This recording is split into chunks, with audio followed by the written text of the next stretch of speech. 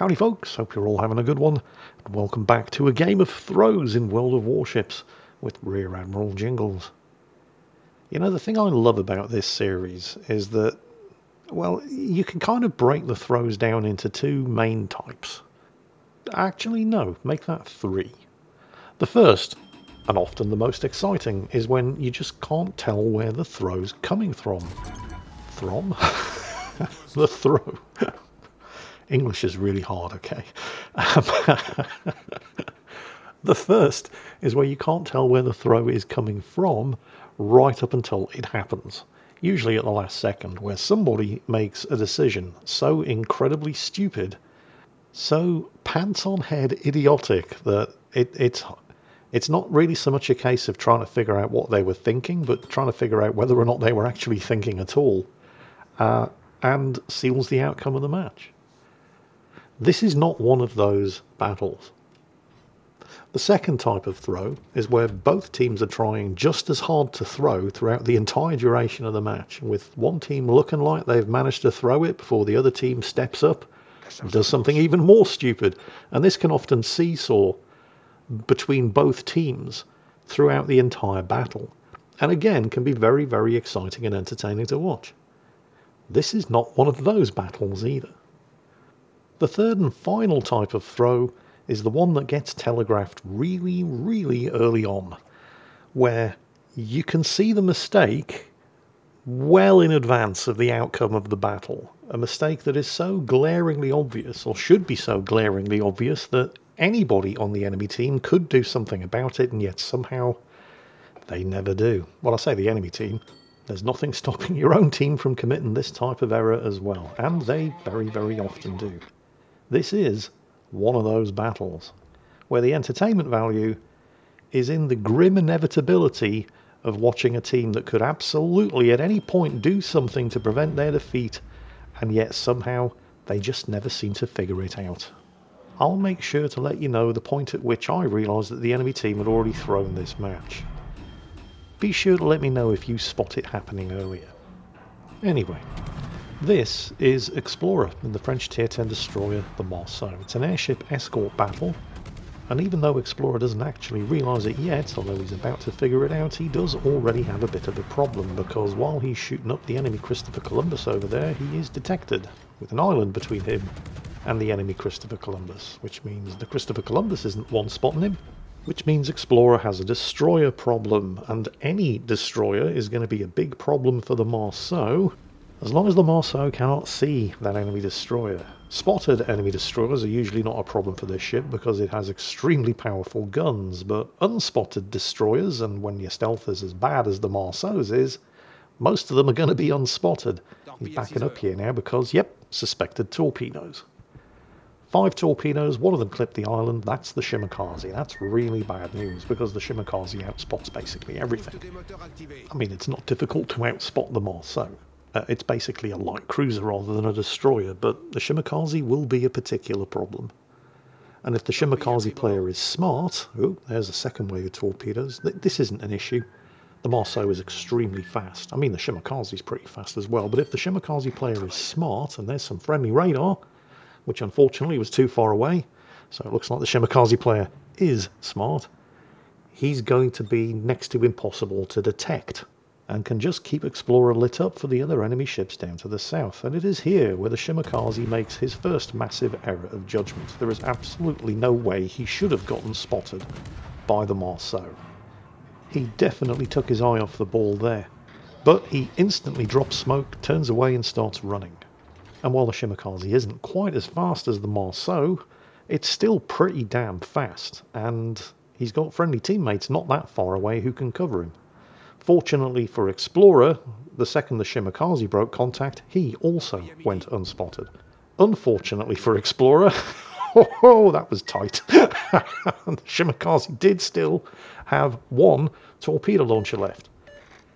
But his final and fatal error of judgment was not continuing to run. He clearly didn't expect that Explorer would charge him down, and that is not a mistake that he's going to survive. So, Explorer's first kill And with the death of the enemy Shimakaze, he is once again undetected. Even though he's got line of sight on the Christopher Colombo over there, it's using its high-speed smoke and it can't see out of it. And of course the Shimakaze has left a very, very nice smoke screen of its own. The Marceau doesn't get a smoke screen generator. It really would be rude not to use it. So, initial emergency over. Let's just focus on what's happening at the other end of the map. Because it's at this point where I realised, despite the losses that are stacking up on Explorer's team, I mean, they've already lost 4 ships, and the only casualty on the enemy team so far is that Shimakaze. But it was more or less this point where I thought to myself, the enemy team are throwing this game already. And in order to explain how I came to that conclusion, I'm going to have to explain how airship escort works. Because this is an airship escort battle. So, first thing you might notice is that there's no score at the top of the screen. Despite the fact that Explorer's team are already down 4 ships, it doesn't actually matter that much. I mean, it's not good because it kind of looks like Explorer's team are throwing the match. But it's not affecting the score because there isn't one. Instead, at the top of the screen, you can see speed indicators for the 2 airships. Whichever airship makes it to the exit point first wins, regardless of how many ships are left alive. Now you can influence the speed of both of the airships by getting ships from your team inside the influence circle, the green circle, around a friendly airship. And Explorer's team are doing that. Their airship is moving at 30 knots, which is as fast as it will go. But you can also influence the speed of the enemy airship by getting your ships into its influence circle, the red circle, in this case, on the minimap. And Explorer's team are also doing that. There's a U-2501 who is basically slowed the enemy airship down to its minimum speed of 6 knots. Now that's very important. You cannot stop an airship, but you can slow it down to a maximum of 6 knots. You need to remember that because it's going to be very important later. So those are the ground rules. There's only 2 ways of winning or losing an airship escort battle. There are no capture points. There's no score. So technically it doesn't really matter that the enemy team are currently kicking Explorer's team's arse 6 different ways to Sunday. Because as long as there's at least 1 ship left alive on his team, and your airship is moving faster than their airship, you're still going to win.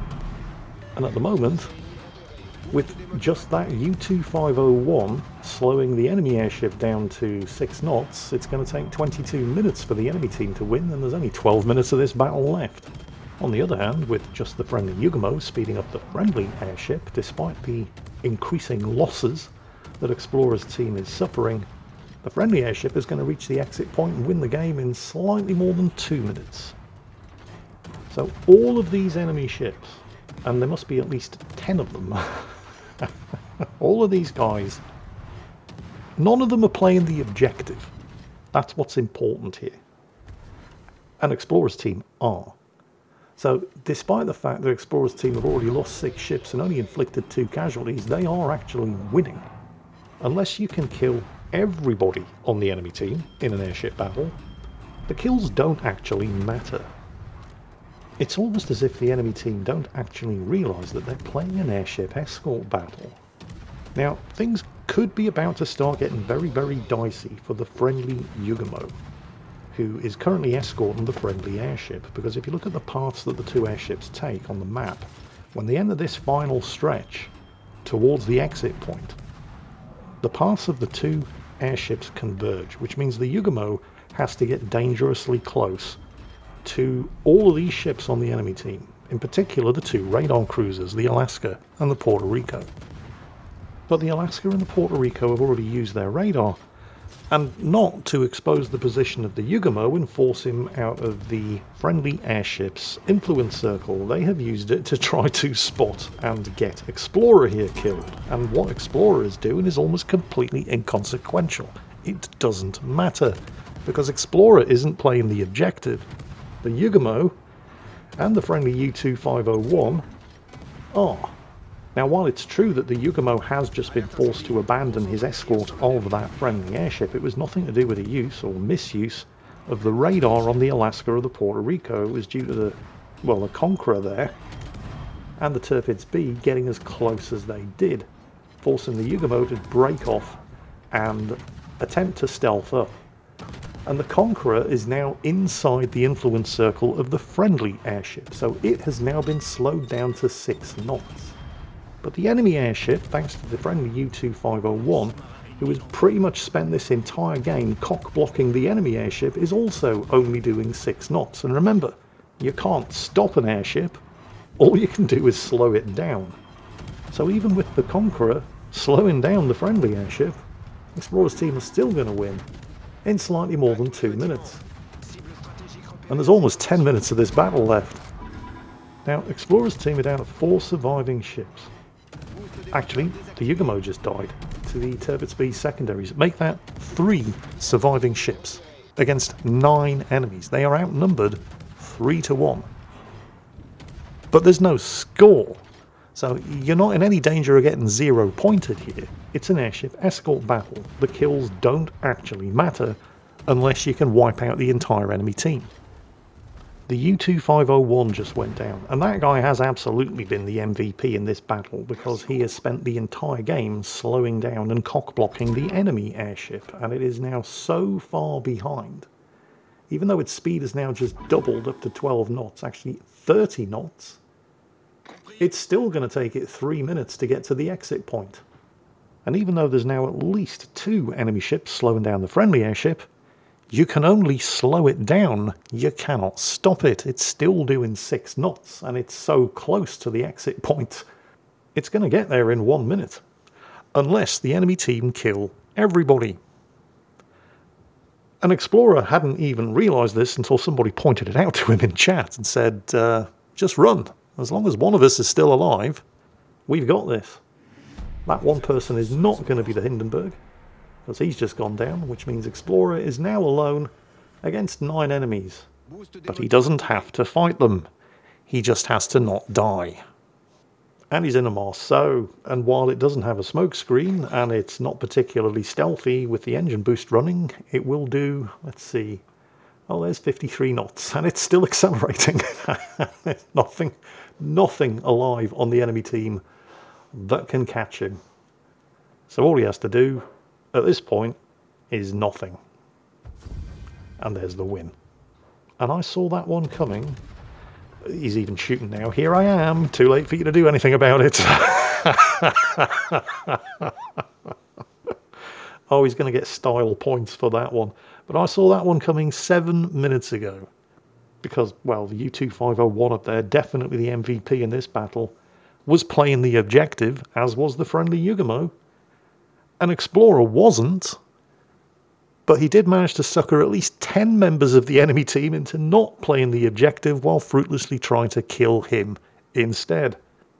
It turns out that playing the objective is actually quite important. Wow, who'd have thought? And on that bombshell, that's it for today. I hope you've enjoyed this episode of A Game of Throws. I hope you're all having a great day. And as always, take care, and I'll catch you next time.